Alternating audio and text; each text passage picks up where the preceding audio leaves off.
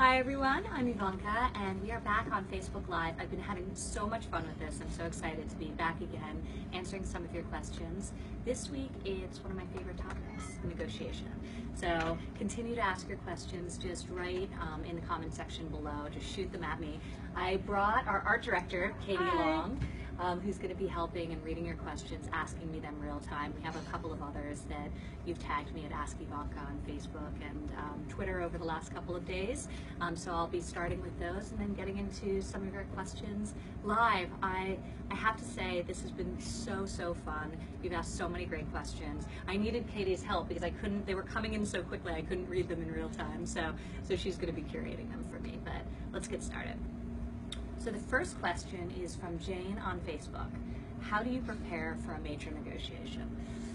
So I think the key for negotiation and successful preparation is really getting your ducks in a row. I think confidence is so critical, and so much of one's success while they're negotiating is how they present themselves, how they present the material, and the conviction in which they relay their viewpoint. So preparation is everything. If nothing else, even if it's a quickie, it's a fast negotiation, if you're well researched and you know what you're talking about, it's much harder for somebody to argue against your viewpoint. So I like to go into a major negotiation really understanding my facts, really being up to speed. I found it's been an incredible competitive advantage for me.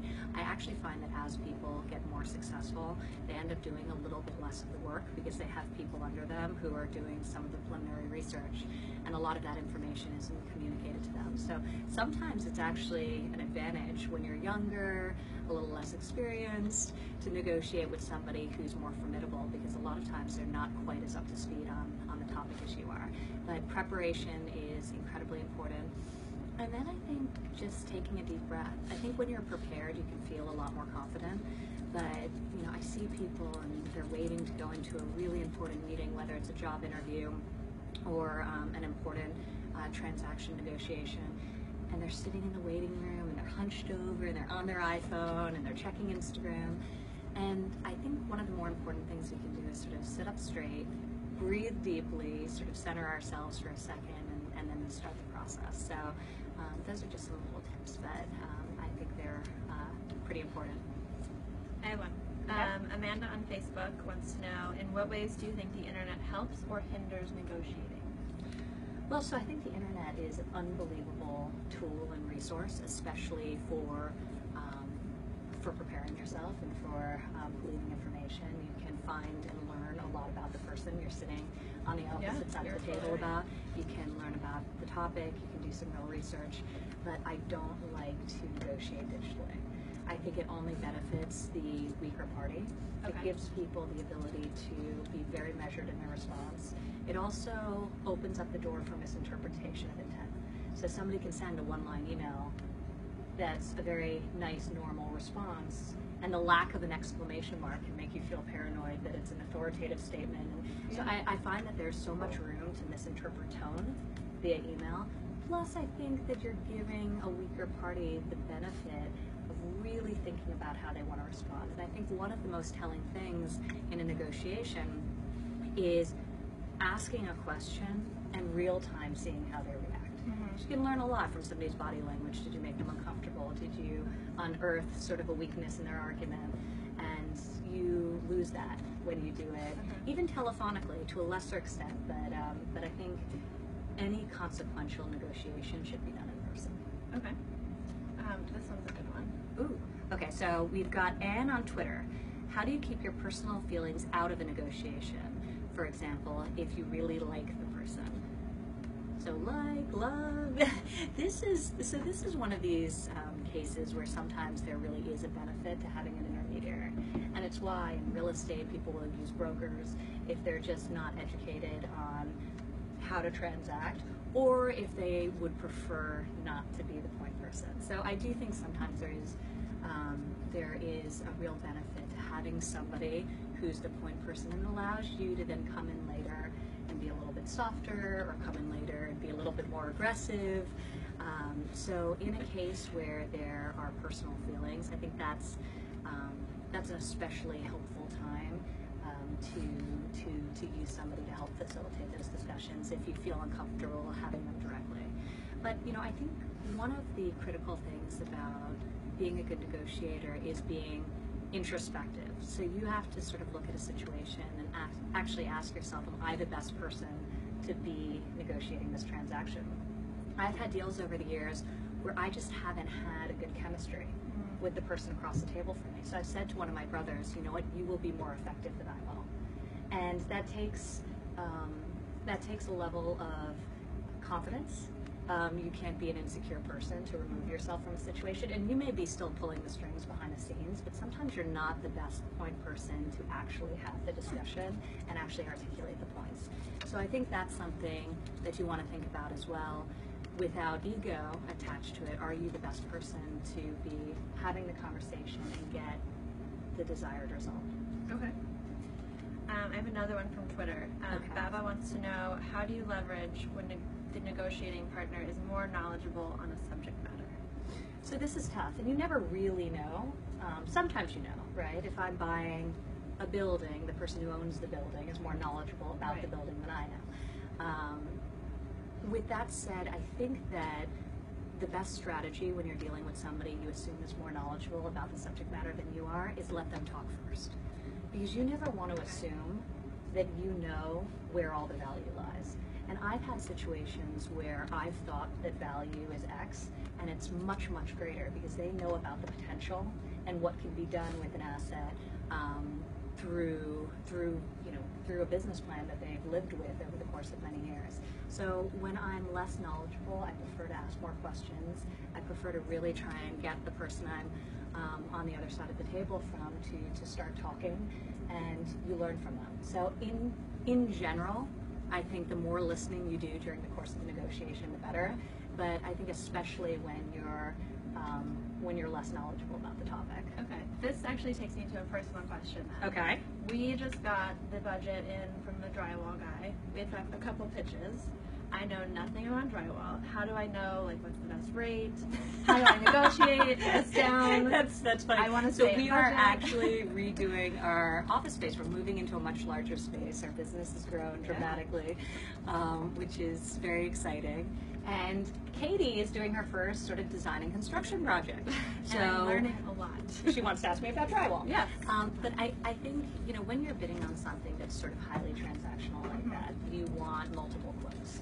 Okay. So how I get comfortable with a number is for something, particularly in the construction trade, is I'll bid it out to 3 different drywall guys or girls, the same scope of work, and then they come in with their number, and if they're all coalescing around the same thing, great.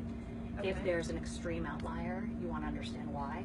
Maybe your scope was wrong, maybe maybe that person's right and the others are not right. Okay. And then you have to decide. In some transactions it's really just about price. In others, quality matters and you're willing to pay a premium.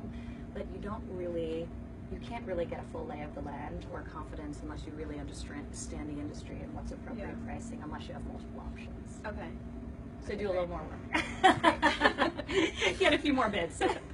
Okay. So I've got one from John on Twitter. Okay. When is the best time to walk away from a deal?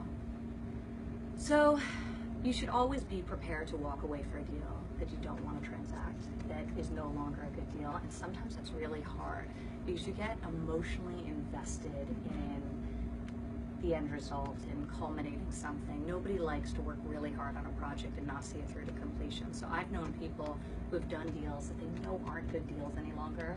They've been chiseled away. The spirit, the intent, or a lot of times through a negotiation, you learn that the person you're negotiating with, who's going to be an ongoing partner, has personality traits that you don't like, that they're not going to be a good partner in the long run. Those are the hardest, where you still like the deal, but you realize the partnership is set up to be flawed. And those are tough. So I've walked away from deals that economically would have been very beneficial, but I didn't feel comfortable with the partnership and who I was dealing with. So, I think you have to be willing to walk away. You have to constantly make assessments, and you have to constantly ask yourself, does this deal still make sense, despite the fact that it always iterates from where you start? And it takes discipline. Sometimes it's harder to walk away than it is to actually close it. Okay, we only have time for one more question. Okay. The last one comes from Facebook. How do you negotiate with colleagues without damaging relationships? So I think you have to be sensitive. So I think the biggest mistake people make when they think about the topic of negotiation is that it's purely transactional. Very few negotiations, like if I went and bought a used car, that's purely transactional. I'm probably never going to see the person who sold me that car again, so I can go in there as aggressively as I want, get the best price. You know, if I'm calling to negotiate my cable bill, it's about price. Okay. Most negotiations are for contracts that lead to relationships. And a lot of times by trying to get every last nickel off the table, you actually damage the relationship and it costs you much, much more in the long run. So I think first and foremost you have to categorize negotiations as, is this purely transactional, or is there a relationship element like dealing with a coworker where maybe the best thing you can do is actually lose a seemingly irrelevant negotiation because it will create goodwill for your relationship with that party going forward, and they'll be more trustworthy of you, and they'll be more inclined to collaborate and cooperate with you on an ongoing basis. So I think especially when you're dealing with colleagues, I would err on the side of sensitivity. I would be very forthright with them in terms of what your perspective is, and I would spend a lot of time listening, because these are people that you want to understand their perspective. And if you're negotiating something, don't assume that your viewpoint is right. You know, at least give them the benefit of listening and getting to a place where you understand their argument as well as your own, and then as a collective try to find an agreeable end result. Okay. So, and I think that's it. It went by so quickly. So this was rapid fire Facebook Live. This was a lot of fun. You can go to my site, ivankatrump.com. We've done a ton of posts on negotiation. It's at the top of the homepage. And it's at the top of the homepage. We have great contributors on the site as well, from University of Pennsylvania's Wharton Business School Professor Adam Brandt to Elizabeth McLaughlin, who have talked about so many different iterations on this topic, how to negotiate a better salary. You're on there too. Yeah, I'm on there as well. So we've got a lot of good stuff. So visit ivankatrump.com, tune in. We're going to do another topic like this. And in the comments below, ask me your questions for what you'd like us to discuss next time. And if you like this format, it's a lot of fun for me, so I enjoy it, and thank you guys for tuning in.